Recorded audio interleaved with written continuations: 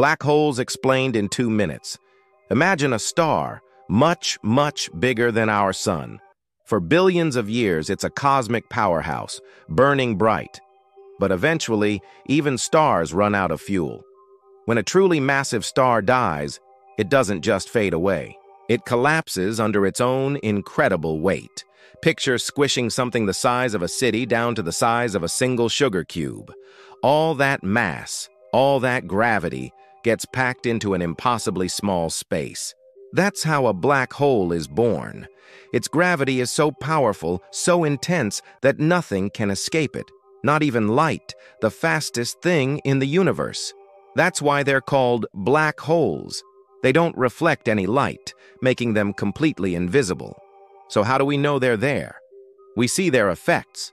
We watch as stars and gas clouds get pulled into a swirling, high-speed dance around an empty point in space before they disappear forever. This point of no return is called the event horizon. Think of it like the edge of a waterfall. Before you get to the edge, you can still swim away, but once you go over, there's no turning back.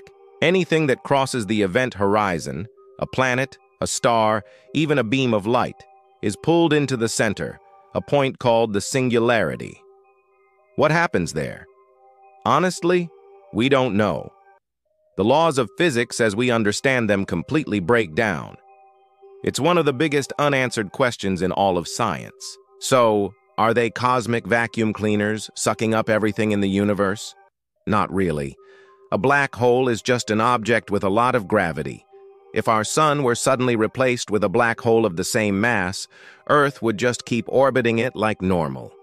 We wouldn't get sucked in. It would just get very, very cold.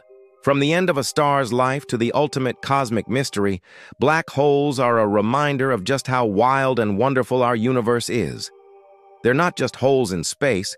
They're the mind-bending final chapter for the biggest stars in the cosmos.